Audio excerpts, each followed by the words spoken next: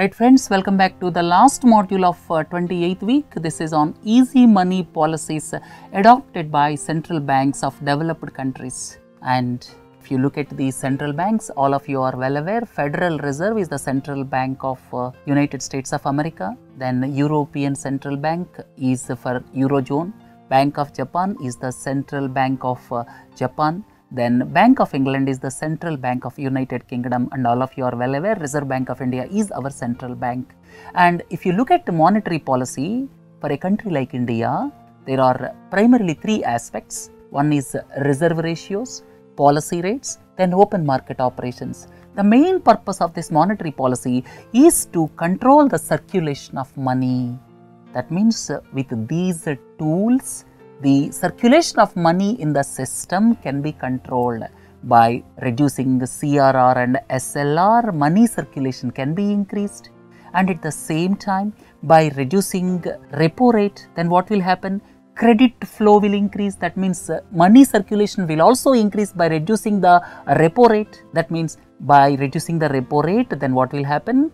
The credit outflow from banks and financial institutions will increase. That means in this process, the money in circulation will increase, and open market operations are buying and selling of bonds. If the central bank buys bonds, then what will happen? Money circulation will increase. So these are the normal tools of a central bank to ensure monetary policy. And if you look at our cash reserve ratio, 4%. Then repo rate is 6.5% and reverse repo rate is 6%. Please listen to carefully. Our reverse repo rate is 6%. That means if the commercial banks are saving money with the central bank will pay 6% interest rate. And repo rate is 6.5%. That is the benchmark interest rate based on which the overall interest rate structure will depend in the banking system. And if you look at the monetary policies across the world, in recent times, for the past 7-8 years, especially after 2008 financial crisis, what they are doing. Let us have a glance at the easy money policies adopted by the developed countries. One is quantitative easing. Several advanced economies quite often resorting to quantitative easing. What is meant by quantitative easing? Quantitative easing is purchasing government securities every month. By announcing in advance, central banks are resorting to purchasing government bonds from market, because of which what is being happened, lot of money is being available in circulation. And because of more money available in circulation, it is resulting in reduction in interest rates by increase of money supply. And if you look at other tool, that is the central banks are keeping interest rates abysmally low for longer durations. Some of the central banks are keeping benchmark interest rates as low as 0.25% to 0.5%, and because of which lot of credit flow is expected. That means more credit flow is expected when the benchmark interest rates are kept very low. And for the past several years, advanced economies are keeping interest rates abysmally low with a view to have more credit flow. And having not satisfied with that, that means in spite of keeping the benchmark interest rate low, credit flow is not taking place. Then what they started? They started negative interest rate policies. Some of the central banks, I have given logos of 4 central banks here. Not all of them are doing. Only for the example's sake, I have given the logos of 4 central banks, and some of the central banks are resorting to negative interest rate policies.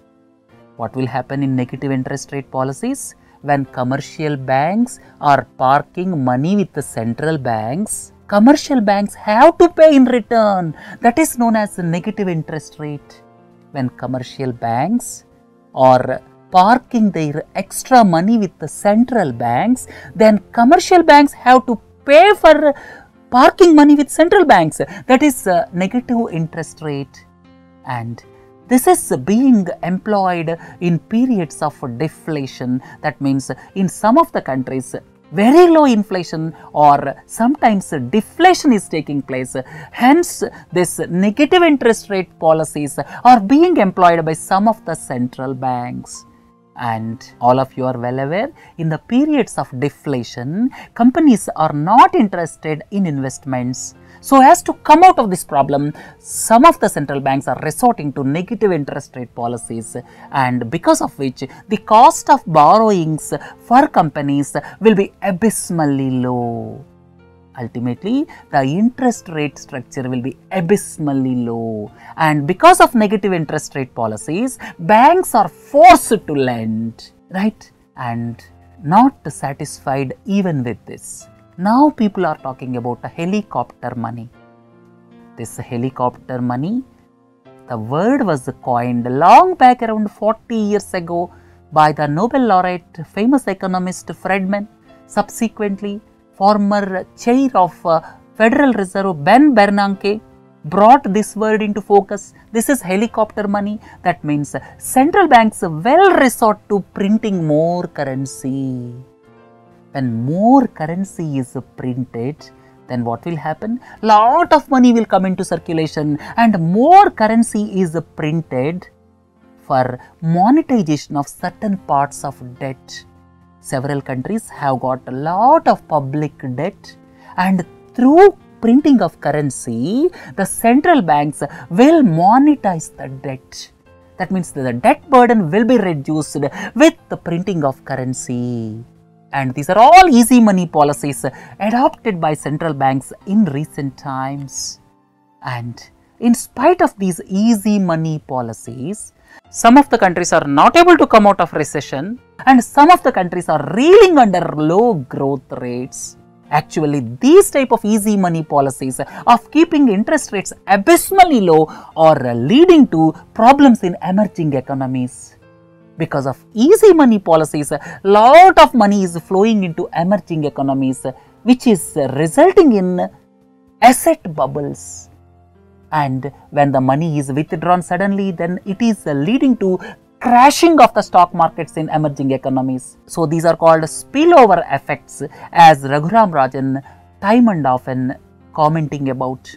In spite of these easy money policies, the countries are not growing. Where is the problem? If you look at the problem, low population growths in advanced economies and faster increase in grey population is one of the reasons. Second reason is a drastic increase in government debts in recent times in Western countries. Then third important point is a shift of manufacturing as well as jobs to low cost destinations like China, India and other Asian countries. Several software jobs shifted to India, and similarly manufacturing shifted to China, car manufacturing shifted to Korea and Japan. Like that, shifting of jobs is taking place, and lot of grey population demography is not favorable in advanced economies, and several countries spent excessively by taking debt. So these are all the reasons for having low growth rates in advanced economies, but their easy money policies sometimes creating trouble in developing countries or emerging economies. So it is high time to think over by the advanced countries before formulating their monetary policies. Right friends, with this let us conclude this week's capsules. Have a nice day. Thank you.